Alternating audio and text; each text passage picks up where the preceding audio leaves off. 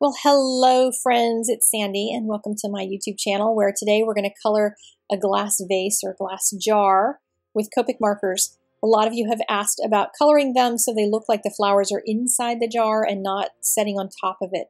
So I'm going to show you some ideas for both stamping and coloring with this clearly besotted set. There's 2 bouquets of flowers and 2 different types of vases, and I want to show you some things about both of those.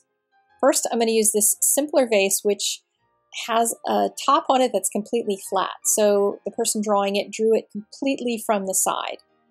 And I'm going to mask it off. You can see that the pink sticky note blocks off the stamping, so that means I can't see through it. If you use yellow stickies, I figured out you could see through them. So use yellow stickies instead of pink, but this worked. I have my flowers on the top. I'm going to stamp it off a couple times and do 3rd generation stamping, or you can even do 4th in order to do this technique. And I'm going to not re-ink my stamp and just stamp it on top. I can see through the yellow sticky, so I can line it up a little bit better. And there you can see that I've got a lighter impression inside the glass jar. It's going to make my coloring go easier. This jar is a little bit different. It's drawn from a little higher angle, so it has an oval top and oval bottom. And so what I'm going to do is wipe off with an absorber. There will be links in the description to all these products. This wipes off ink very well from stamps, and it didn't print that top line. So my flowers are going to look like they're in front of the back of the jar, if that makes sense, in front of the back. I'm making a really quick mask because I want that oval shape for the bottom of the flower bunch that I'm going to stamp in there. So I just want to cover up that bottom part of the jar, and I will ink up the daisies this time, and the daisies will get stamped right on top of there. I can nest them right down to where the top of the jar is, and I can see right through where my mask is and get that lined up. Stamp it off a couple times and then mask off the top. This one I can mask off just with a plain straight sticky note because the alignment of that little top of the jar with this very light stamping is not going to matter. So now that has lighter color stamping in the bottom section. Now I'm going to apologize, my focus is a little soft in this coloring section of the video, but you can still see what I'm doing, so I'm leaving it and not going to refilm everything. So I'm using B21 and a B000 to create basically some kind of stripes of shininess on the glass itself. And this, works in different ways for different types of things, really depends on how much reflection there is. But as a crafter, if you can just put some highlights in there in a blue or a gray or a blue violet, whatever kind of color you want to use for it, and then use a softer color for your stems in the jar than you're using for the stems that are outside the jar, then that will generally create the illusion of these things being inside a glass jar. And you can see here that I'm just kind of sketching them softly. It's not all the soft focus. I'm actually trying to make them a little squishy because you're not going to see real clearly through a glass to the objects inside. And I've chosen a darker color for the stems up on top. And you can see already the difference between them makes it pretty obvious that those stems are inside the glass jar. I wanted a little more color in the bottom, but I didn't want to go for the strength of another marker, so I'm just doing the tip-to-tip technique, touching the YG03 to the YG06 and adding some color to it. And here I'm doing my daisies. I'm just going to speed through this part because we're all about the jar today. And I'm using my N markers. You could use your C's easily or whatever colors you want to make your flowers in. I'm just putting my darkest shadows toward the centers and then softening them out with very, very light gray so that there'll be some pretty white daisies. The centers of these I'm going to add a couple different colors to just to add some depth to them. And a lot of people wouldn't use 3 colors in little tiny spots like this, but since there's very little other coloring, I thought it was worth putting that extra effort into that. Now here's the other jar, and this time I'm going to start by coloring the leaves on top first, because sometimes it helps in order to see how much contrast you need in the jar itself, in the bottom part. It helps to have a little bit of color somewhere else on the image. So I've got my darker green up on top, again, same thing as I did last time, and my lighter green on the stems that are inside the jar. And you can do the stems first or the blue first, whichever you want, because I'm switching it around deliberately so you can see you can do either way.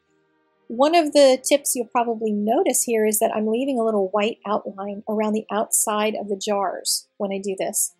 And then I'm just putting some random, before on the last one, since it was a straight edged vase, it had straight stripes, and this one has more oval shapes to create that glass look, the reflections and things.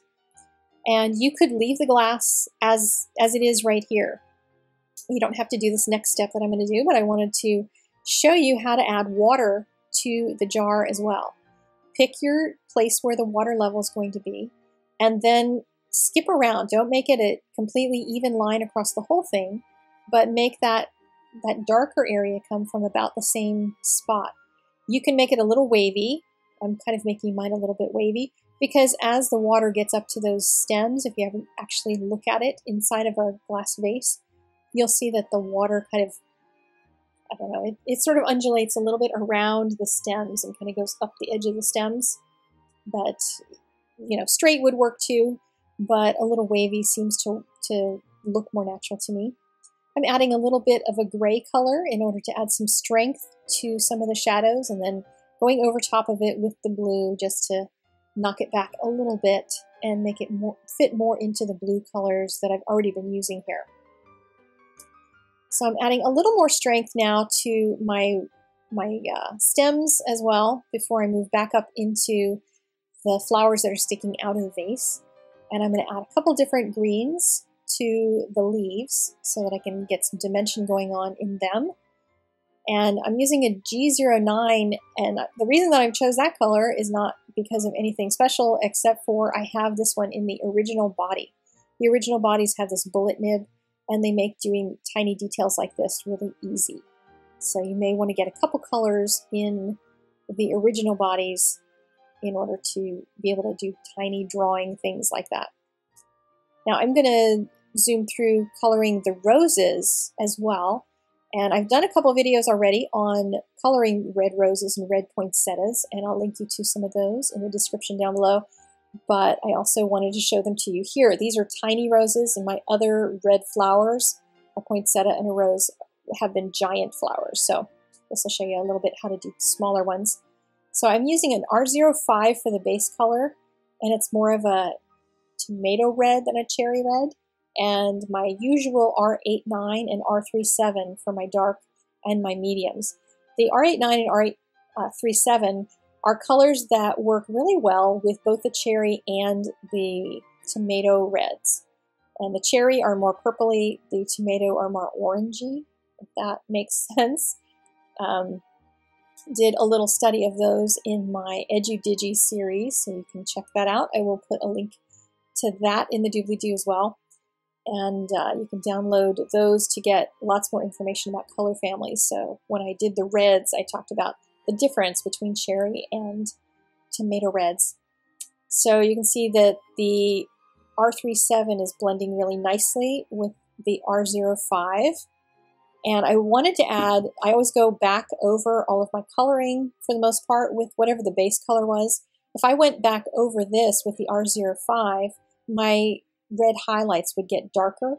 So what I chose to do instead for this particular one was to go back over instead with a pink. So I went with an R22, and that adds moisture and blends color, but it doesn't add a whole lot more red to it. If I use the 0 marker, it would erase color. So this sort of splits the difference between the two. So those are all done. Here's my finished rose card. I put some texture paste in the background with using a stencil, and I used some pretty pink posh dyes to create my layout for it. And I also put a couple glossy accent dots of dew onto my flowers. And I think that really just adds a whole lot of interest to them to do that. And here's the daisies. Again, another pretty pink posh pair of dyes, both the strip and the little windows, and some pretty pink posh little sequins as well. And I did add water level to the daisies. I went back and did that after I finished because I thought it just really needed that.